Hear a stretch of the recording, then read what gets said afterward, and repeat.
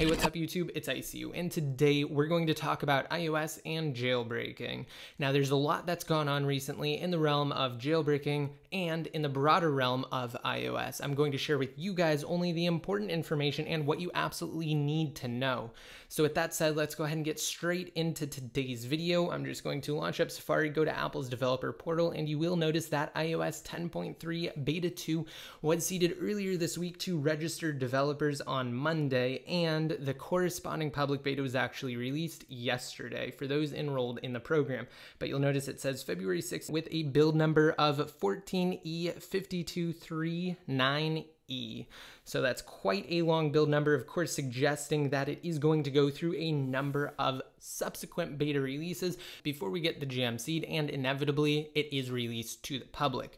So iOS 10.3 is still going to be in beta stages for a while, and it does bring a number of new features to the table, primarily a brand new option called Find My AirPods available inside of the Find My iPhone app once downloaded, and it also switches over to Apple File System, or APFS for short, which is intelligently optimized for flash storage, which of course is what all iOS devices are based on, and also SSDs for Macs. So some pretty exciting stuff. To see full information on iOS 10.3, definitely check out my video covering the first beta. It will be linked in your cards now, as well as down below in the description.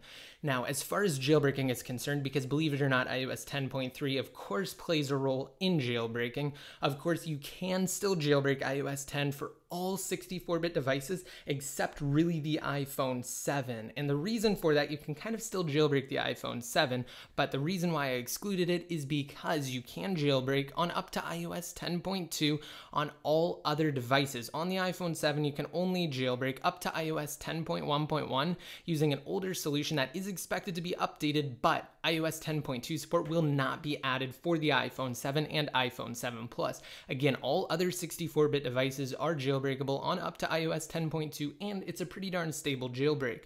So you can also check out my cards for my tutorial on that, as well as down below in the description you will find a link there as well.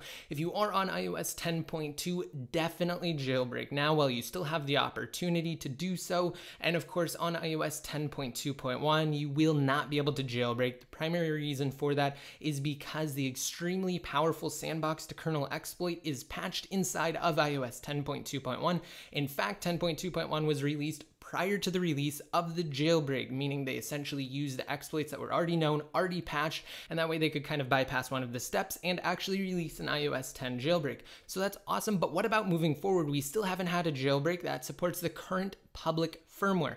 And while Yalu, the iOS 10.2 jailbreak, was available while iOS 10.2 is still being signed, again, most individuals are going to want a jailbreak moving forward onto iOS 10.3 because it does offer a number of new features, and there will inevitably be individuals who either mess up their jailbreak and are forced into having to restore to a higher firmware, or who come onto the scene later. Maybe they simply didn't know about the iOS 10 jailbreak because it was released in such a strange way, meaning it was actually released in alpha stages and then moved through to beta, and that's essentially where we're at right now. Well, see, Pangu is still on the jailbreak scene. Just because they haven't released anything and because they've been quiet for a while doesn't mean they've gone anywhere.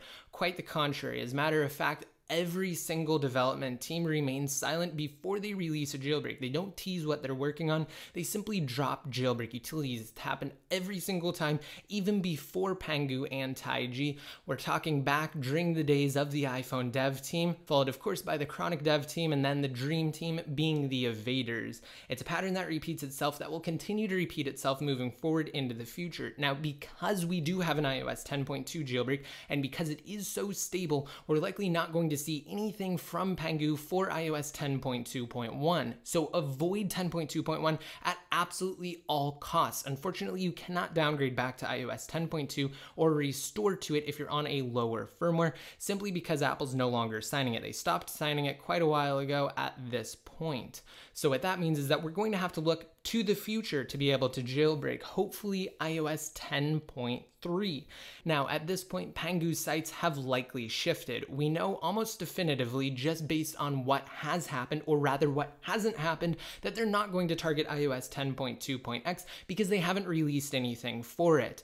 At this stage, they probably know well and good what iOS 10.3 patches, if it patches anything that they're working on. If it doesn't, then of course they're going to hold off and wait to release something because we already have a solution for iOS 10.2, and the vast majority of us seeking to jailbreak were able to do so successfully because 10.2 was still being signed when the jailbreak dropped. So that's kind of where things sit. As of now, we are looking to Pangu for a solution to be able to jailbreak iOS 10.3 in the foreseeable future. Now, it is going to take a while because iOS 10.3 is going to go through a number of betas, but at least we have a solution. Most of us are jailbroken now. If you have yet to jailbreak and you are on iOS 10.2, I highly recommend doing it sooner rather than later, just to lock in your jailbroken state and to ensure that you can stay jailbroken. Of course, you just need to remain on iOS 10.2.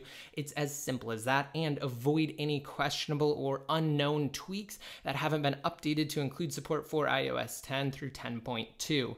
So of course, check out my channel for the latest information related to jailbreaking. I will also have a playlist in your cards now, as well as down below in the description, that goes into some of these other updates, and we'll have more updates in the future if you are watching this video at a later date. You can also definitely check out the top tweaks video that my friend Tony did for the channel. I definitely recommend watching through that if you're looking for things to do once jailbroken that are stable, supported on iOS 10, and will not cause you to have to restore your device. So guys, those are pretty much the basic things I wanted to talk about. I also need to give you guys a safety warning and something that we can look forward to if we are already jailbroken. So safety warning being that there are individuals who are passing along different IPAs of the iOS 10.2 jailbreak that include embedded certificates that essentially do not have to force you into reinstalling the application every 7 days using your own self-signed method, meaning that they are signing it themselves, like I said, using that embedded certificate, and it is incredibly simple to embed malware into the IPA, and some of these sources that individuals are starting to install have been tampered with. Do not install anything outside of the official jailbreak, guys, because I'm telling you right now, it is incredibly simple to install something that could compromise the security of your device and put your information at jeopardy. With that being said, we have something to look forward to that will essentially eliminate that problem entirely, and you will not have to plug your device into your computer and reinstall the application using Cydia Impactor every 7 days, because Sorik himself, the creator of Cydia, and of course Cydia Impactor, let us all know that he is working on a solution that will essentially be able to re-sign and reinstall the application in the background on your device at a random period sometime before that 7-day self-signed certificate is up. That way it doesn't appear as though it is a bot for Apple's servers, but essentially it will just constantly re-sign it when it starts to near the end of that 7-day certificate, and that way you will basically have a perma jailbreak without the need to connect your device to your computer and reinstall it with Impactor. There are a lot of solutions that are being tossed around. It's unknown whether something that elegant will be released anytime soon, but they are working on it, and that is the end goal. I'll let you guys know if and when that happens. Be sure to subscribe if you have yet to. Of course, click that subscribe button below next to my channel name, and just like me on Facebook and follow me on Twitter for even more frequent updates. And until next time, this is ICU signing out.